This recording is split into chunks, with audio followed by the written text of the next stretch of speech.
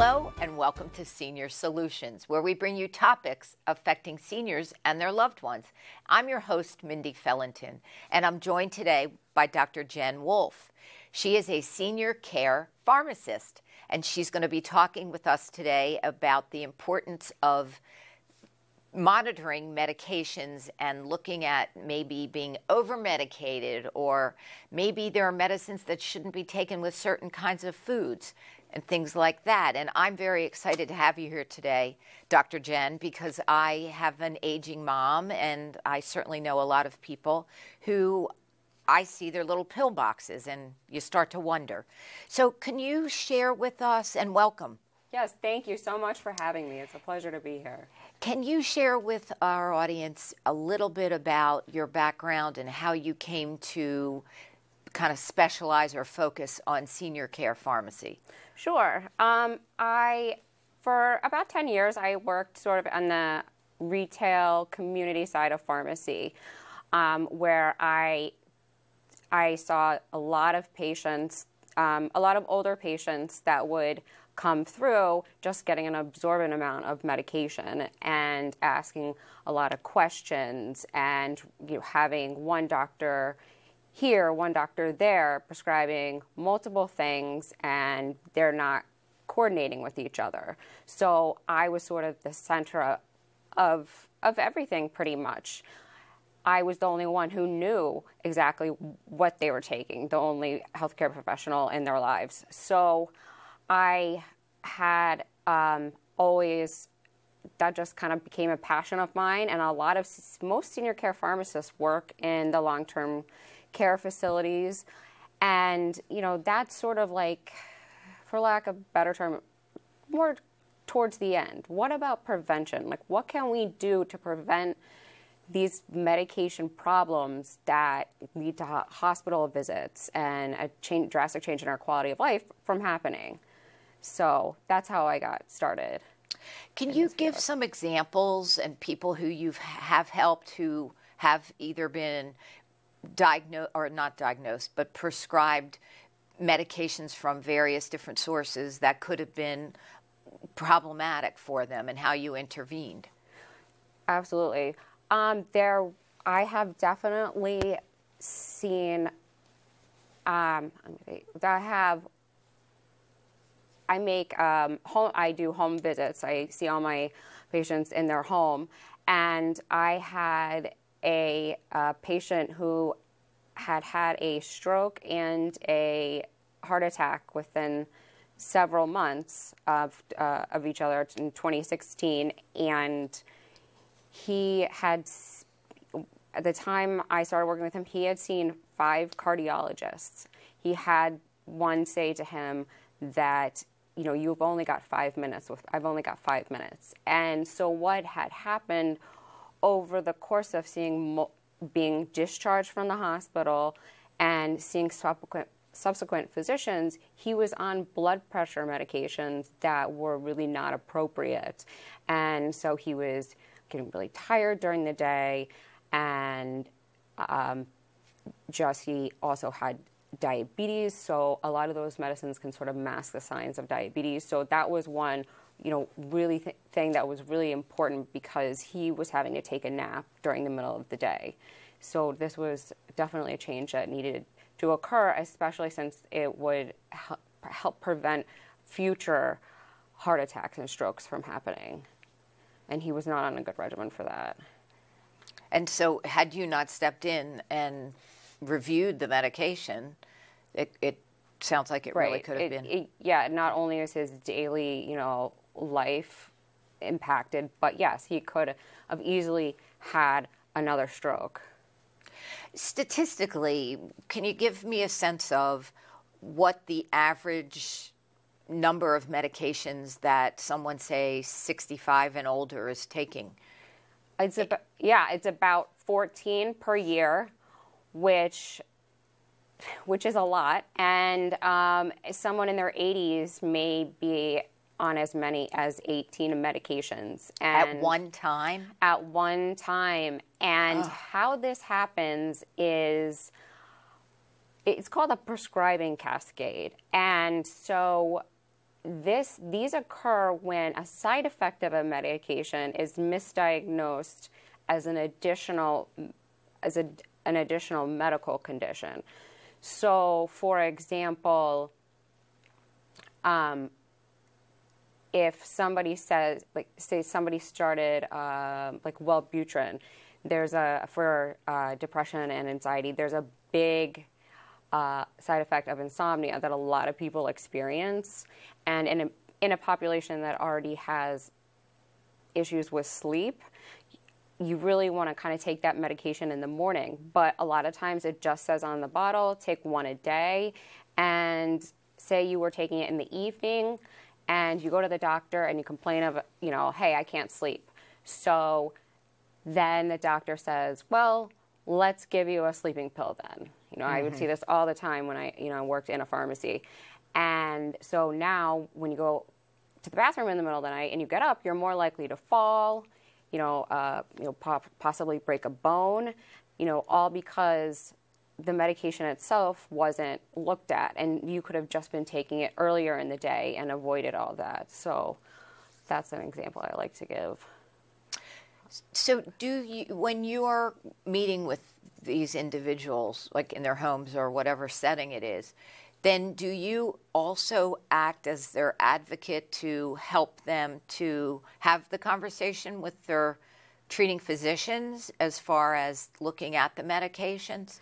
Yes. So I really want to empower patients to be an advocate for their own health, because nobody is going to care more about your health than you are. So it's important that if something doesn't feel right, it's probably not right. Trust your gut. In the healthcare world today, doctors are having to see more patients in order to make up for some of the lost compensation with Medicare. But so they're booked. They've got to see a lot of patients through no fault of their own, and they just don't have the time that they used to spend with patients anymore. So one of the things that I encourage patients to do, and I have a template that I give to them, and I can also get it from my website, is I call it a pre-appointment questionnaire. And so there's a place where you can fill out, the questions that you have for the doctor, things that are bothering you, things that you want to talk about. And then so when you get there, if you get it to the doctor ahead of time, then I have like another template where I just give to them, and they just can write the answers to the questions, so they can help streamline the conversation and not get bogged down in what the doctor is telling them, and they remember, hey, I need to speak up. If something's bothering you, I'm telling you, make sure you follow through on that, because mistakes happen. Mm-hmm. Now, do you also, though, if requested by your patient, would you or do you accompany them in any of these at the doctor's visits, or is that something you don't get involved at that level? That's not something that I do. If they requested it, absolutely, but that's not something I normally do.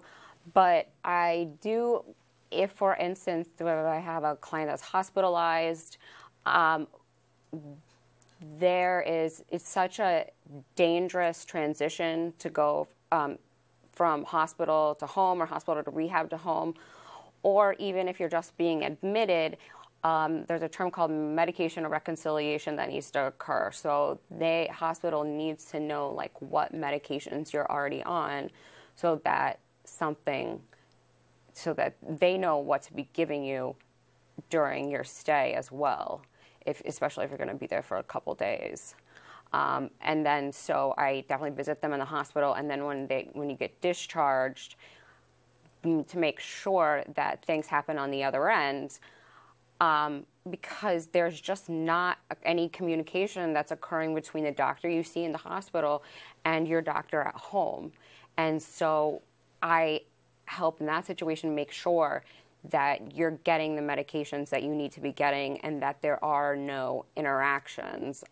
When I was working in a pharmacy, I would see patients that they would bring me a list of 14 medications they'd be discharged on, and half of them they might already be on, but just a different drug in that class. So maybe they take Crestor, but it's not on the hospital's formulary, so they give them Simvastatin, which is Zocor, because it's much cheaper. And so it's very important. Like, I would see that happen so often that you really had to go through their profile with a fine-tooth comb to make sure that they know which ones to take and which ones not to take, because the pharmacist does, that's just giving prescriptions out doesn't know which one they should be taking. So it sounds like from what you're describing, there could be a duplication. Exactly. Just a different name.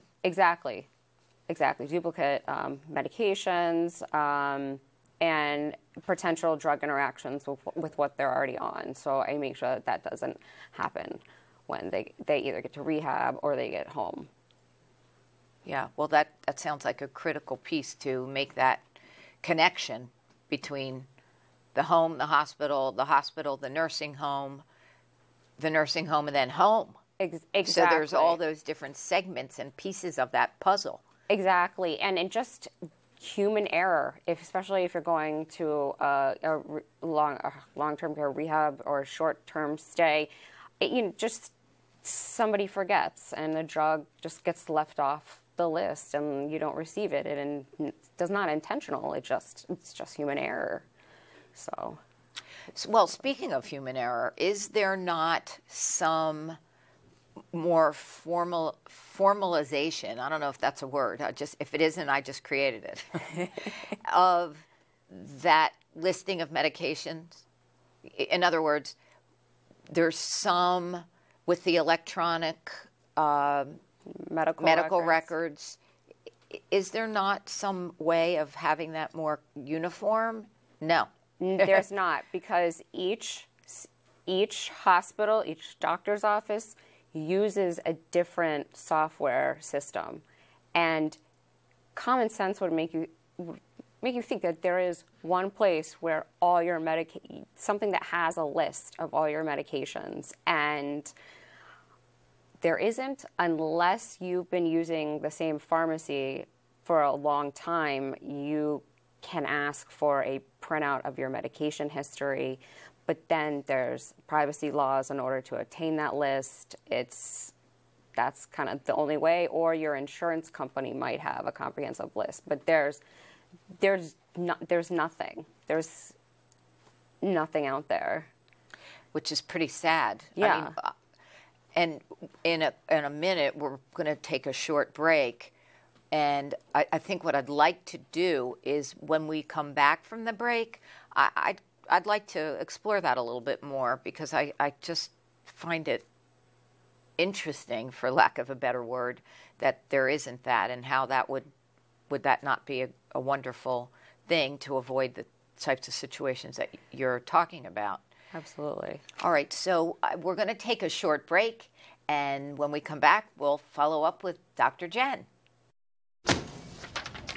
Hey, Hard, what's this? That's my resignation letter. You're resigning. Why? Because you're constantly ignoring me. You're half as active as you used to be, and you get stuff like this. You've been putting me under a lot of pressure lately. That's why I'm ready to quit. I forgot. I'll do better. Please, don't quit on me. Okay, but remember, it's not what you say, it's what you do. Listen to your heart. Don't let it quit on you. Let's go for a walk. Uncontrolled high blood pressure could lead to a stroke, heart attack, or death. Get yours to a healthy range before it's too late. Welcome back to Senior Solutions, where we bring you topics affecting seniors and their loved ones. And I'm your host, Mindy Felinton. And I'm joined again today by Dr. Jen Wolfe, who is a senior care pharmacist. And before the break, we're talking about some unification or stabilization, I guess, of the healthcare system. And Was that part of the intent? Do you know initially when the electronic medical records was implemented that there would be a way for people to have a place where all of their records would be accessible to all of their levels of doctors and specialists?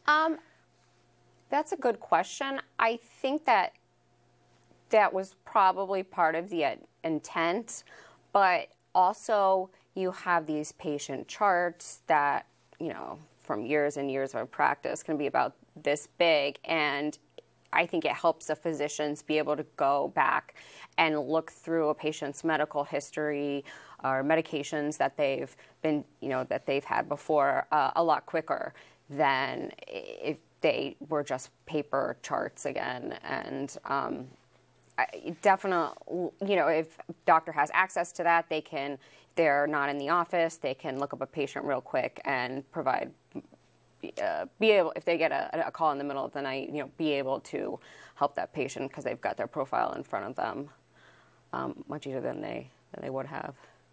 So, well, which brings to my mind HIPAA and how HIPAA would, I guess, kind of weave into that. Would HIPAA affect the ability to implement that kind of a plan, or is that something that would not be affected by HIPAA, to have a system that would lay out everything? That's also a good question. I think HIPAA would probably have to be involved, but then again, each person that works on something like that only gets to know as much as that they need in order to do their job. So that is a great question that I would like to know more of the answer to. Why isn't there, this database? I think that the state of Maryland is working on something called, I believe it's called CRISP. Don't quote me on that. Okay, I won't. But it's still, would have to have so many doctors to participate in it and use the system, and what are the financial implications? I have no idea. Yeah. Okay. I was just curious. Okay. Curious minds. So could you share with us a little bit about what aging what that plays in the role of medication and issues relative to medications? Yeah, sure. So as we get older, so the body gets rid of medications through your liver and kidneys. And as we get older, our liver and kidney function decline just naturally. And that means that you have more drug in your body, and it's more likely to suffer the side effects of these medications, or they will intensify as opposed to somebody who's, in their 30s. They'd be much more intense. And so seniors need to have a lower dose of medication. So, I've seen when I was in community pharmacy, this happen, especially with antibiotics. Just some physicians just forget to give a lower dose. So that is really important, a really important point there. Mm-hmm. Go ahead. Well, it prompted me when you were talking about liver and kidney function, just relative to someone who I know who, it's kind of based on what you're saying with the kidney, that she has one kidney, for example, and she needs to take Coumadin.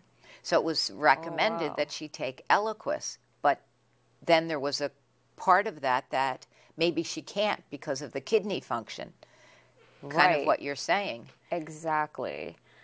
And so there's interplay there. Yeah, so that's a whole nother issue, having one kidney in itself. So you definitely, if it's a medication that is metabolized mostly by the kidneys, definitely need a dose reduction there. Other changes that happen are we don't have as much body fat. Yay. And There's a bright part to that. So some drugs, that their whole bioavailability is dependent on the amount of fat in your body, and so when that changes, you can also have higher levels of those medications in the body too. And another thing that I think is important to mention is there are various symptoms that we associate with getting older that can be medication side effects. For example? For example, trouble with vision. It's not necessarily a decline. It could be a medication. Really? Uh-huh. Can you share what that might be, or an example of what a medication that could affect one's vision would be? If you have, it might be a blood pressure. If you're dehydrated, for example, something that might make you a little dizzy. There's also gabapentin. I commonly see prescribed for nerve pain, for diabetes and things. And one of the side effects with that is clearly I likely change. No pun intended. No pun intended. A change in vision. Also, some central nervous system medications, like for anxiety, or even I want to talk about Benadryl too. Their symptoms can mimic those of delirium and dementia. I have not run across a patient myself who this has happened to, where they took away the medication and they were themselves again. But I've heard from other people I've met that told me, hey, my dad, we thought he was getting dementia, and then we found out he was on this medication. He stopped it, and he was back to his old self. So occasionally I'll run across that. And there was an article in the Post a couple of months ago, in the Washington Post, where the title was, "I almost killed my mother with Benadryl," because the lady's mom had, I can't remember if she had some early signs of dementia, but the Benadryl really caused her to hallucinate, and she took her to the emergency room when she tried to flush her underwear down the toilet. So when the doctor saw her in the emergency room, say, "Don't you know you're not supposed to give her Benadryl?" And why would she think anything else? It's over the counter. Right. It's been around for a long time, and so that was an excellent piece that she wrote. I think it's very helpful, because I run into a lot of patients who will take Benadryl for sleep, or for allergies, and are just so groggy, and it changes their mental status. So interesting. Definitely be careful. And so that being said, needless to say, it's not just prescribed medications. It's all of the over-the-counter medications, many of which used to be prescriptions. Exactly. And Benadryl in particular, there's a lot of seniors take Advil PM, Tylenol PM, and also a newer drug, ZQuil, it's advertised just for sleep. They all contain Benadryl. It's just sort of masked under this other sort of marketing. And so you have to really look at the ingredients in the medication that you're taking. And diphenhydramine is what's in Benadryl that makes it so dangerous. So definitely be aware of that ingredient. What is it again? Diphenhydramine. So I can... DIPHEN. Putting me on the spot here. Well, I don't mean to. Okay, it's a long word. Okay. But you can always, if you're at a grocery store or in a pharmacy, then ask the pharmacist. And if you see that could be problematic. Right, exactly. Yeah, good to know. Yeah. I mean, I did not realize that the Advil PM and the Tylenol PM contained that either. So, boy, yeah, we really need someone like you to advocate and look out for what you're taking, and the interactions are it's frightening. Yeah, exactly. So when I work with patients, I visit them in their home. I do that for a number of reasons. I like to, it helps me, see if they're really taking their medicines like they're supposed to. So they might say, oh, I take this every day. Meanwhile, the bottle says they haven't refilled it since January, and it's September, and I'm Disconnect. Yes, exactly. There's a disconnect there. I can look around for any potential fall hazards as well. And I think that patients in their own, it's more convenient for them, but they're in their own home and it's a place where they're more comfortable, and I think it helps them be more engaged. And so I talk with them about, what is it that's bothering you, that's affecting your daily quality of life, because their medication problems, like side effects, drug interactions, things that are too expensive, they don't have to happen.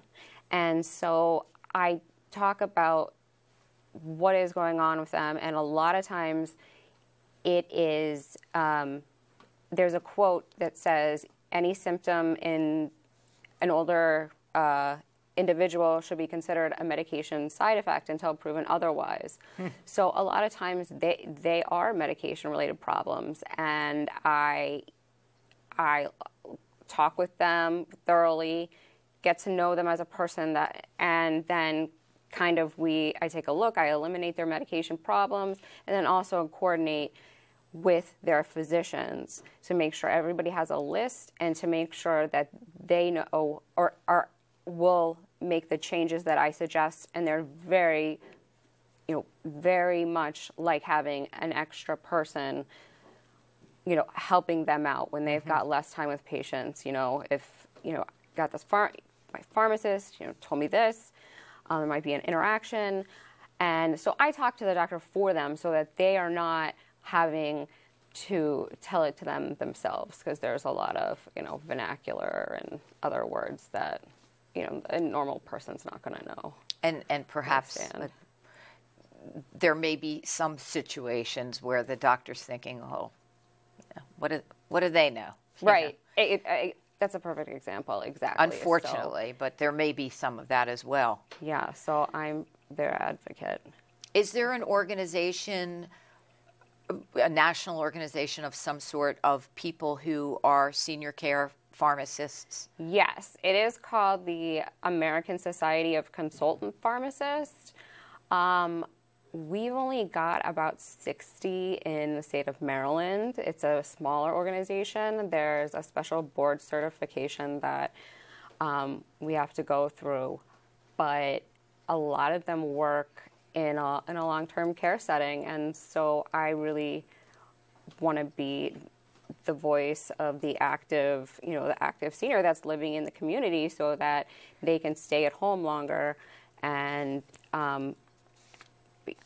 maintain their independence. So if someone wants to get in touch with you, Dr. Jen, how would they do that? There's my website, which is drjenwolfe.com. That's Wolfe with an E, WOLFE. And also by phone number and email as well. Okay, great. Well, thank you so much for being here today. Thank you. It was very informative. And if you have a topic you'd like to see on Senior Solutions, please feel free to email us. And I will see you next time.